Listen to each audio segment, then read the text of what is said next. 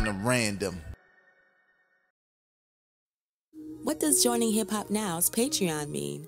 It means supporting the kind of hip-hop content that keeps you updated on the latest hip-hop news and moves. It means supporting the production of content like That Time in Hip Hop and Hip Hop Now Reviews. It means you care about the conversation and preservation of hip-hop music and culture. Hip Hop Now Patreon supporters get access to bonus content, merchandise, and more. Support the movement. Become a supporter of Hip Hop Now podcast today at patreon.com/Hip Hop Now. Coming up on this week's episode of Hip Hop Now podcast, it is the best albums of 2021. Let's get it. Let's do it. What else we got? Go time, showtime. Just start the show. Let's get right to the business. Read these headlines. This album must be gone. This album must be gone. Classic albums. Come to Hip Hop Podcast.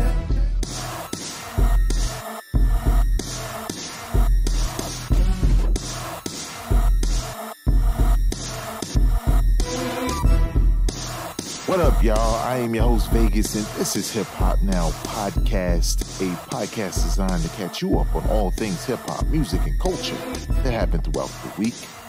This podcast, along with other podcasts that are available on this very stream, are brought to you by the producers of this podcast, the people that support the growth of this podcast over at patreon.com/Hip Hop Now. If you would like to become a producer of this podcast, and I know you say to yourself, what do I get? Well, you heard the intro, but unless you skip the intro, I'll tell you, you can get exclusive and timed exclusive bonus content. That's how it should go. You know, you also receive other perks that come along with that you will find on the website, as well as having input into the production of this podcast. Now, I will say this, just because you donate to the show doesn't mean you run the show, but you are a part of the team. Your thoughts, your suggestions are definitely considered if they fit within it, but guess what? We haven't had any issues like that. So visit patreon.com/Hip Hop Now. Look at the different levels that you can give at. You can give monthly, or you can make a one-time donation to this podcast. Everything you hear and some of the things you see online have been brought to you in part by those people that support. Do it today. The link is in the description of the episode you're listening to right now. So here we are, y'all. We are in December. If you're from the future, you know what to do. Get your ass out of here. But it is time to talk about some of the best albums of the year. Every year I do this. Now, let me stop you, new person who I'm glad you came through, but let me stop you before you get too hyped. This is not my top 5 or my top 10 of the year. I only do a top 5. But the top 5, that's the next episode. This is more like a buyer's guide for hip-hop in 2021. Well, what does that mean? Well, I'll tell you if you're going to ask me in my voice. That just basically means that I'm going to run through literally the best projects to release this year. So if you're a person, maybe you caught wind of that one, you caught wind of that one, but you really don't have any idea of what was released, let alone what was good that was released, this is the episode for you. It's a long list, so I'm going to tell you how I chose these albums. Obviously, I listened to all of them multiple times, but there's a process for this. We don't just pick albums because they came out. We pick them because they came out, they were great, and they were the gift that kept on giving throughout the year. And some of y'all probably forgot, but I'm here to remind you. So this is basically my listening process for all of these projects. I listen once, and that's typically an impressions type thing, right? You know, what do I hear off the bat? What do I like off the first listen? And if I like it, then I give it a second listen. Now, on the second listen, I'm listening more intently. I'm getting a little bit deeper with what I pay attention to: lyrics, beats, arrangement, concepts. It's a deeper experience. And if I'm impressed by that, well, on the third listen, I kind of listen for enjoyment. So all of these albums you hear about, all of these projects you hear about on this podcast met those qualifications in one way or another. Let's get started. First up, A Magnificent Day for an Exorcism by 13, which is Pharoah Monch, Daru Jones, and Marcus Machado. I think that's how you pronounce his name. This was an album that was literally in my top 5 of 2021 when it dropped earlier in the year. We'll see if it stays there. Next, Madlib. You like instrumental albums, a little hip hop, a little electronic music and stuff like that. You know what I'm saying? This is about 16 tracks deep. The name of the project is Sound Ancestors. So if you like instrumental albums and they don't have to be strictly boom bap, you like this project, because this project is for the music fan who loves hip hop but who loves a little experimentation. Next, Devin the Dude, Soulful Distance. If you know me, you know I'm a big Devin the Dude fan, and typically I like his music when he releases it, but sometimes he releases music and it's okay. But in 2021, Soulful Distance, the first record you're in, it sets the tone for the rest of the album.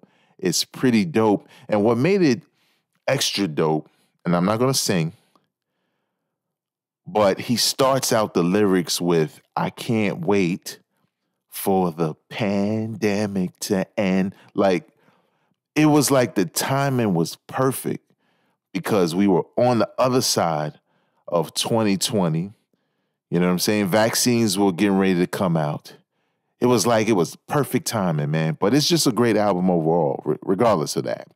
Next, I Am God and Custom Made, The Eternal Reflection.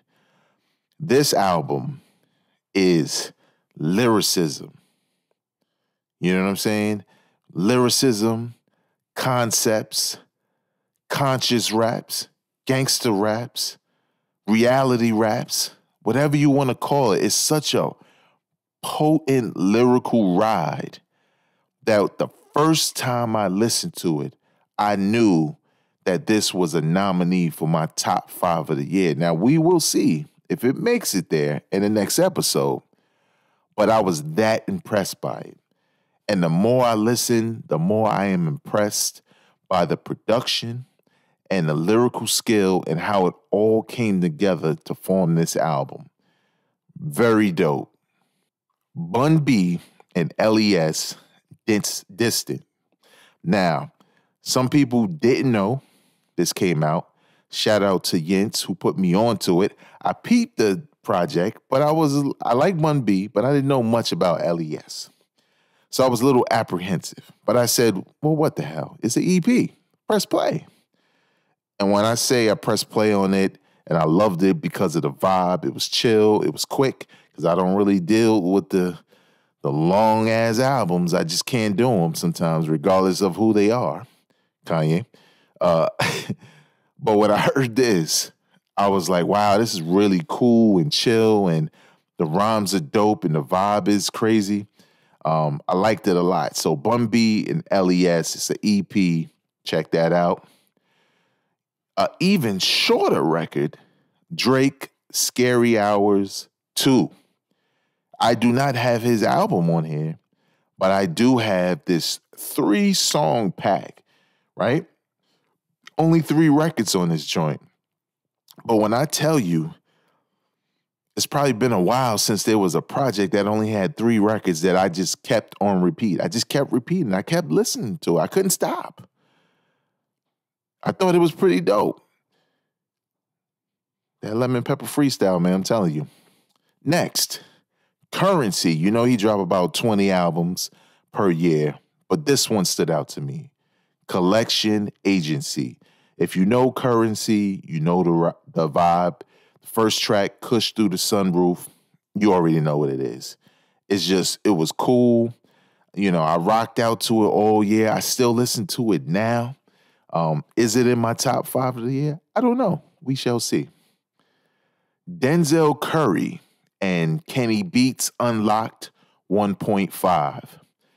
I like the cover, and I've heard stuff from Denzel Curry. I'm not a big fan, but I've heard stuff from him that made me say to myself, I kind of like this dude.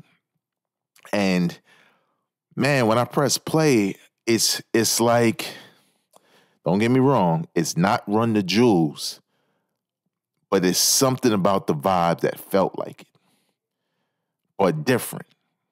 And I think that's what I really liked about it. The cover really caught my attention more than anything, but I think it's one of the best projects, so check it out. One of the best projects this year. Benny the Butcher, The Plugs I Met Too. Benny the Butcher and Harry Fraud. Now, I'm going to tell you straight off the bat, I don't like everything that Harry Fraud touches. Sometimes it's dope, sometimes it's not. I didn't think this was going to be that great. I felt like, because it was a different vibe from The Plugs I Met, that it wasn't that good, but then I found myself listening more than I anticipated. I mean, frequently. Especially favorite track on there, Overall, featuring Chinks. It's just really a cool, a dope project. It's not 10 to talk for, but it is a very dope project from Benny the Butcher. Check it out. It's another quick joint, not 3 songs, but let me see, what is it? 9 songs, so pretty dope. Here's another one you wouldn't anticipate. Onyx. Yes, Onyx for Life. Now, I was hesitant, but I kept hearing that the album was actually good. Now, when I've heard Onyx records in the recent past, they never sound bad to me, but I just didn't know if I would like it until I pressed play. And I'm telling you, if you think you know what an Onyx record sounds like in 2021, you might be kind of right, but not 100%. These guys age like fine wine, and it doesn't sound old. Now, if you haven't heard them since Slam, then you're going to be disappointed, because they probably they had a 3-album run that was crazy. All of it was Shut Them Down. I think that was the 3rd one. Can't remember the 2nd one, but you know what I'm talking about. So Onyx for Life, a new album in 2021 from Onyx, one of the best of this year. Believe that. Here's another one that was referred to me. Shout out to Yintz again. 101. Whatever happens, happens. I know you're thinking to yourself, who the hell is that? Some of them know.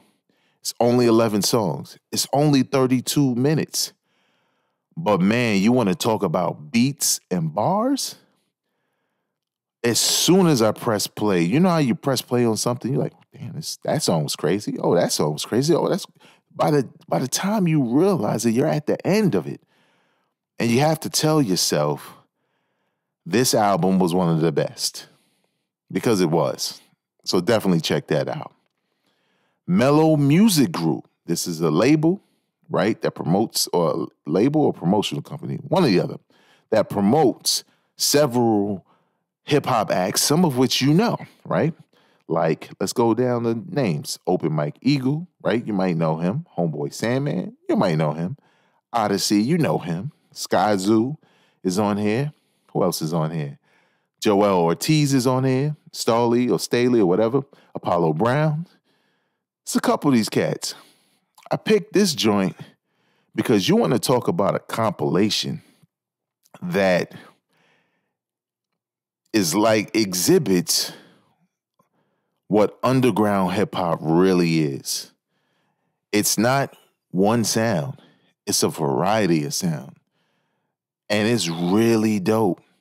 It's really dope. Like, you feel good. If you're a longtime hip-hop fan and you hear this Bushido album with all these different acts, with all these different sounds, all hip-hop, it kind of made me smile because it was like, wow, here's a project where everybody doesn't sound the same, or everybody's not talking about the same things, or I can't anticipate what the next record will sound like, but I know it's going to sound good.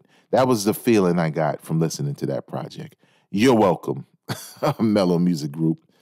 Keep going. Conway the Machine, La Maquina. I think I've been messing that up all year. Look, Conway the Machine, we know how he get down, man, but when that Bruiser Brody hits the first track, you already know what it is.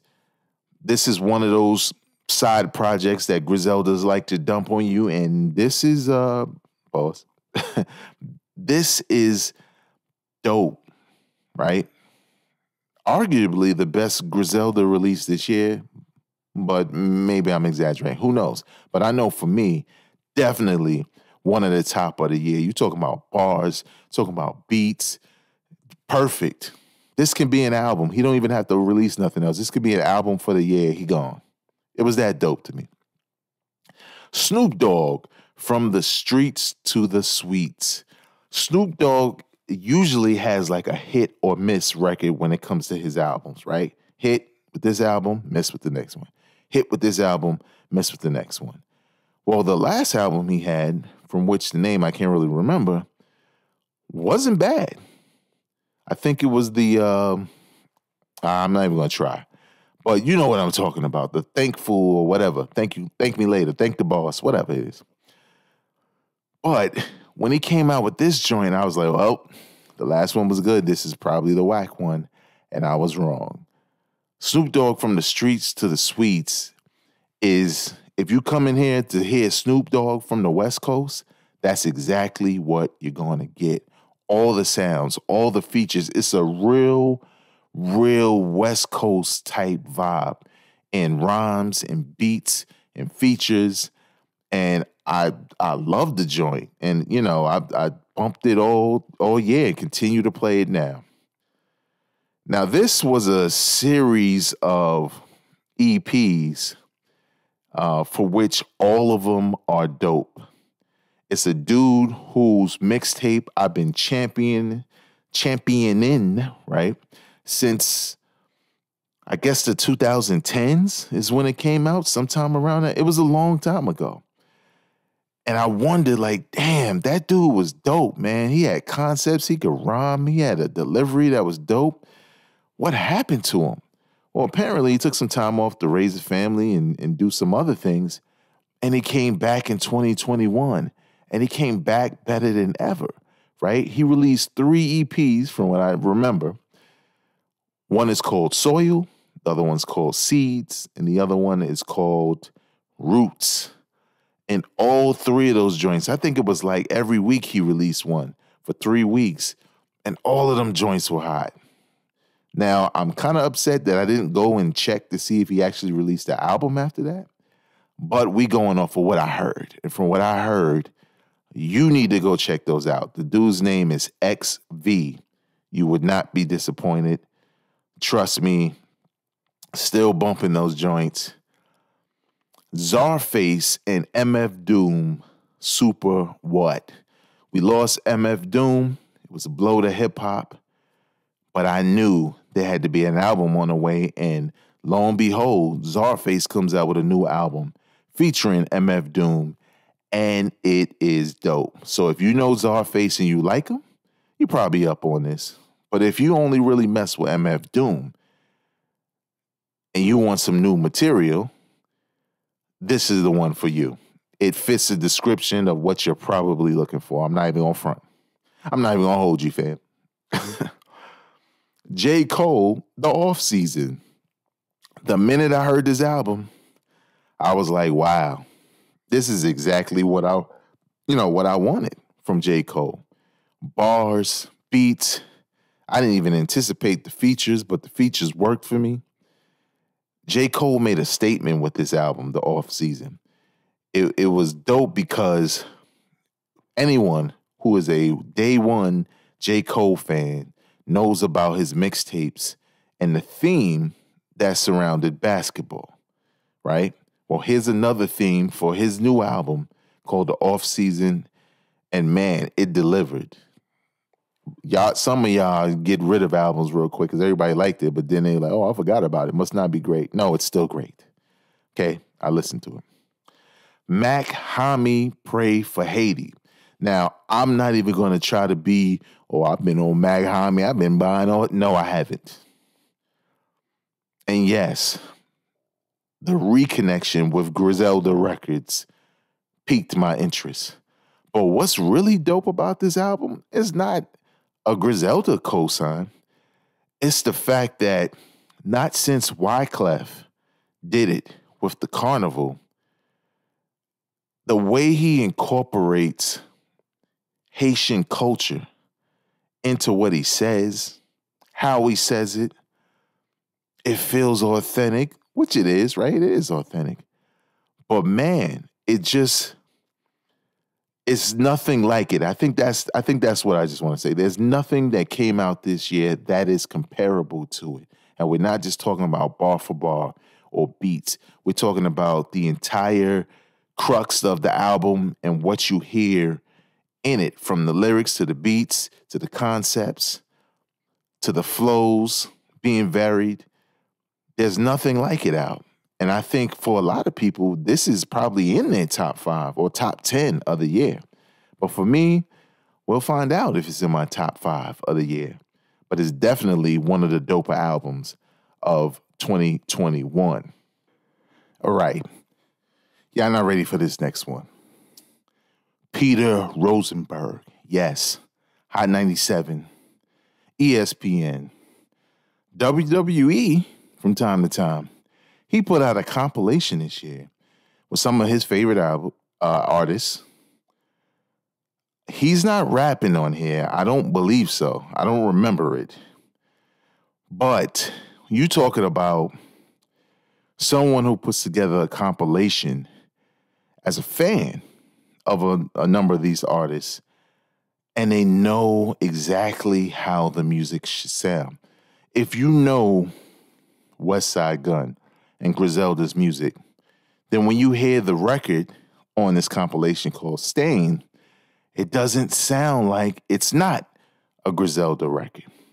Flea Lord's on here. Styles P is on here. Ransom's on here, right? Ghostface is on here. Homeboy Sandman, we mentioned him earlier. 12 songs, 13 songs, 33 minutes.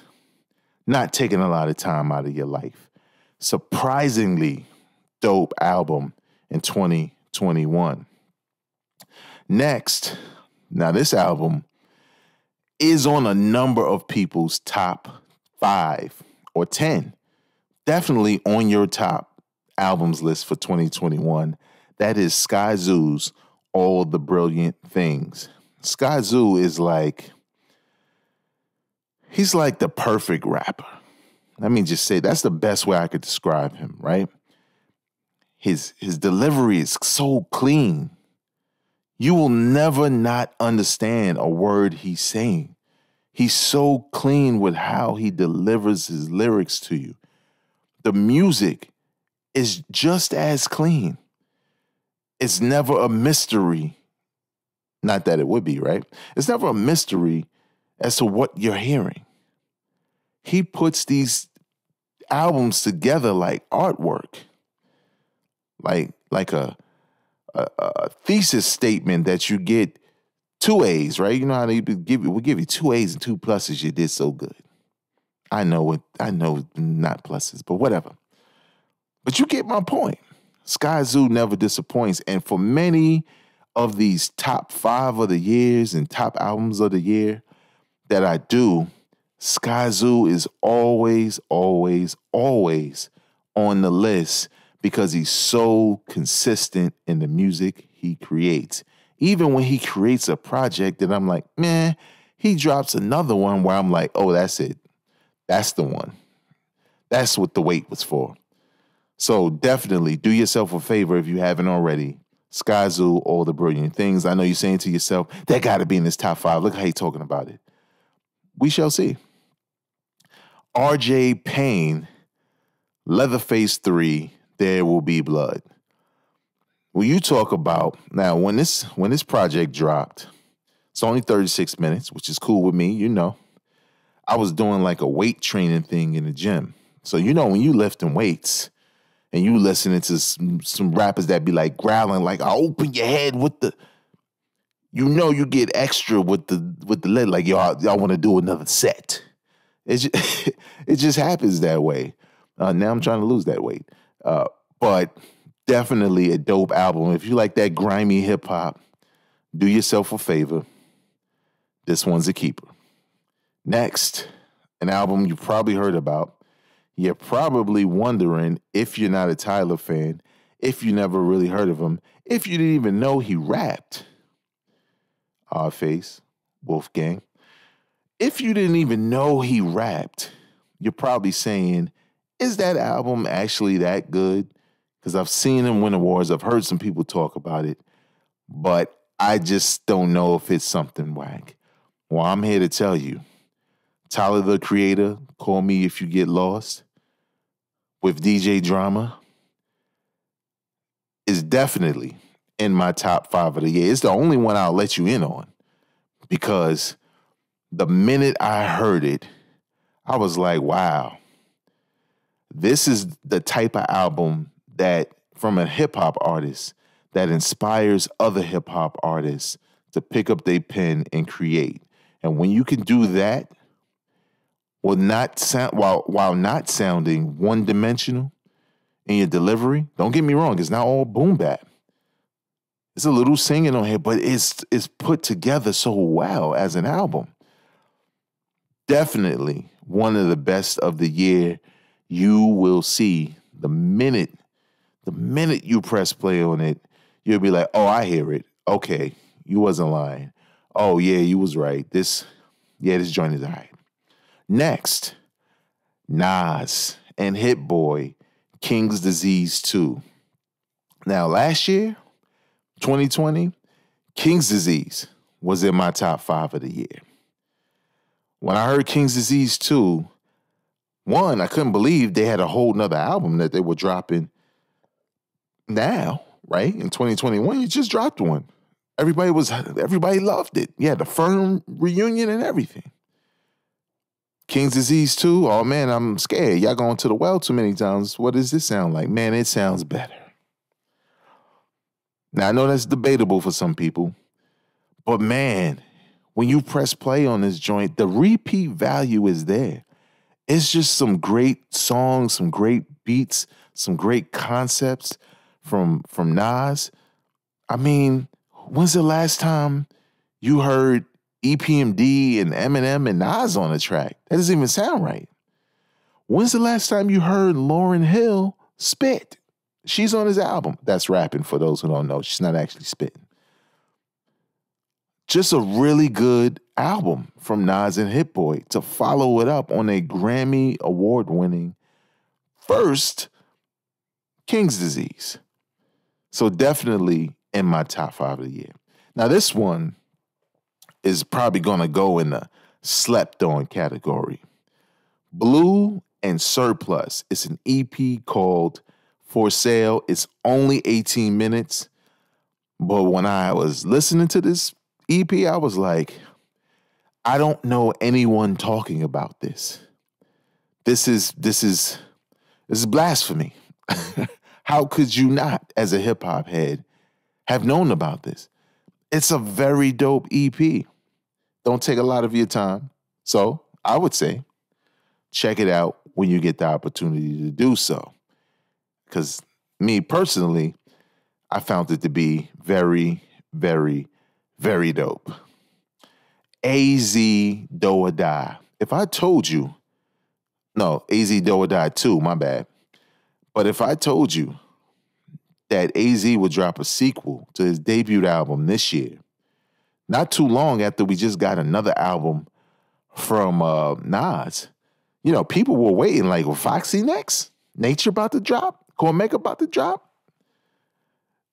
It was that kind of hype. And when I tell you that even though I didn't rate this album that high because I reviewed it, I still feel like it's one of the best of the year. If you're an AZ fan, I think you'll like it. Is it a comparable sequel to Do or Die? I don't think so. But I think also it's a very different time. How could it be the same? I think for what it is good.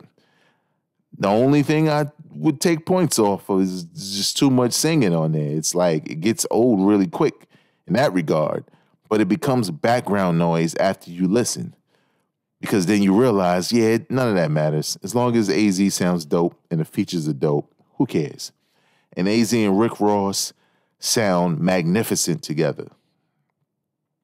Now, here's one that a lot of hip-hop heads have no idea about. But when I pressed play, after hearing about it, I was like, wow. This is slept on with a lot of hip-hop heads. It's Little Simz, Sometimes I Might Be Introvert, Embargoed. When I tell you this album is dope, I do not exaggerate. You're talking about rhymes. You're talking about music. It's just such a surprisingly dope album to a person who's not anticipating this artist because you've never heard of him. Please, press play on Little Simz. I think you will not be disappointed because I wasn't disappointed. Here's another one from Blue, The Color Blue.